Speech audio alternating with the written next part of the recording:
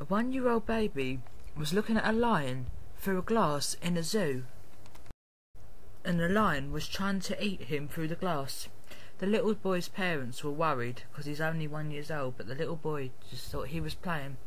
The video has gone viral. This happened at Colorado Zoo. It's got nearly 2 million views in just a few weeks. The little boy put his hands on the glass and the lioness was trying to bite his hand. She kept scratching the glass to get to him, but the little boy was having a right old laugh.